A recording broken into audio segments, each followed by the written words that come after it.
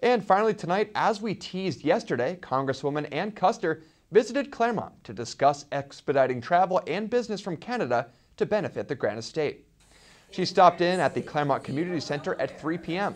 to discuss promoting travel, commerce, and the National Security Act, with the assistance of Mayor Charlene Lovett, City Manager Guy Santagate, Amtrak representatives, and representatives from the New Hampshire Department of Transportation.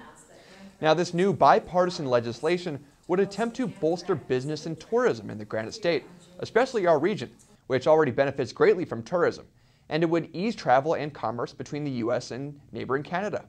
Now, we caught up with Kuster afterwards. I'm very excited about this piece of legislation. I'm also doing a lot of work on bipartisan legislation about the heroin crisis in New Hampshire. So it's one of many, but definitely this is one of the bigger pieces in terms of economic development and the impact on travel and trade and tourism here in New Hampshire.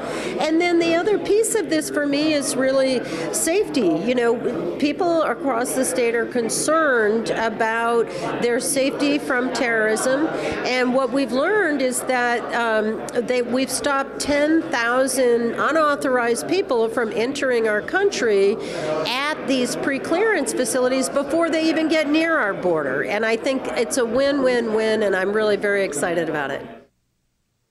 Now, Kuster's visit yesterday acted as a precursor to a meeting that took place today between President Barack Obama, First Lady Michelle Obama, Canadian Prime Minister Justin Trudeau, and Mrs. Sophie Gregoire Trudeau at the White House. The meeting facilitated legislation that would allow pre-clearance for Canadian residents who wish to travel to the U.S., making the process a little bit easier.